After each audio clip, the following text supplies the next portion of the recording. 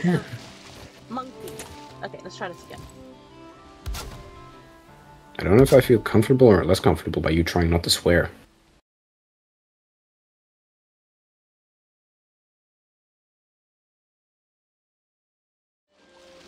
This is gonna go horribly wrong, and you're probably gonna be like, Cat, there's another way to do this. I'll be like, fuck you. I don't know. I've only built one bridge myself.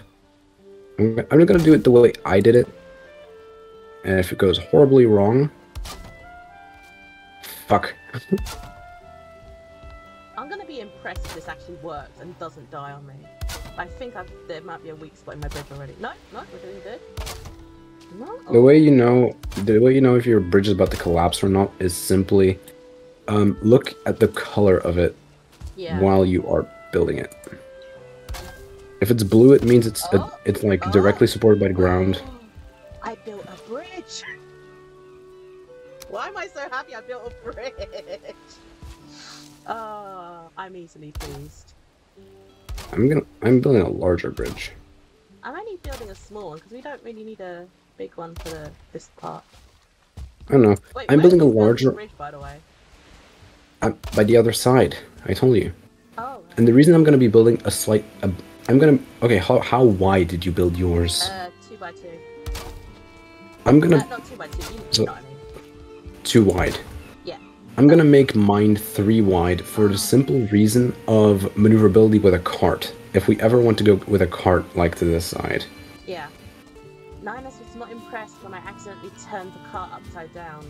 I still don't know how I did that. I just ran into it.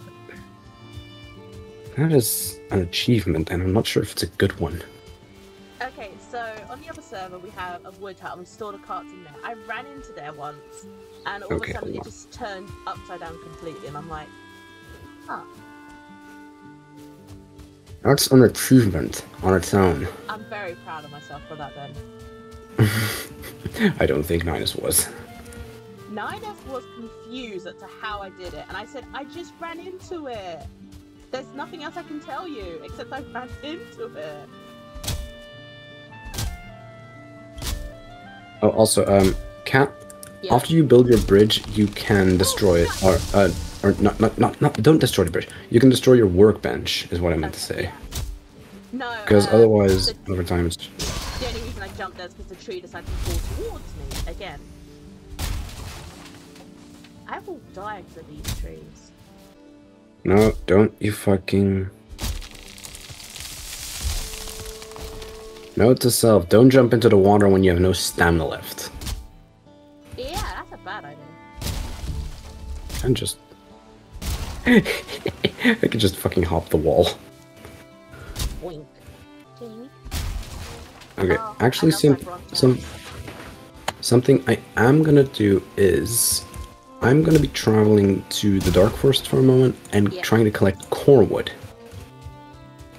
Because you can use you can use core wood for a lot of things, but something you can really use core wood for is bridge building, or at least I like to use core wood in bridge building, because you can make long poles. You can make the big boy poles. Big boy. The big boy. I really need to start getting better food. Like the others, they know how to make stews and stuff, and I'm sat here like, I'm happy with my neck. Okay, hold on. Let me just. Boing. So, oh god, it's about to be night. I think I'm gonna first, but we best first sleep and then I go. Yeah, you don't want to go travel tonight. I mean, I can, but it's... Most survival games don't travel at night. It's a bad idea. The reasoning for in this game for it is at night the Grey Dwarfs come out and to play. Ah, yes. Yeah, that's like thing. I don't know. Have you ever gone into the Black Forest at night? I think I've been there to get copper with the others, and then I'm like, Ninus, I'm in trouble.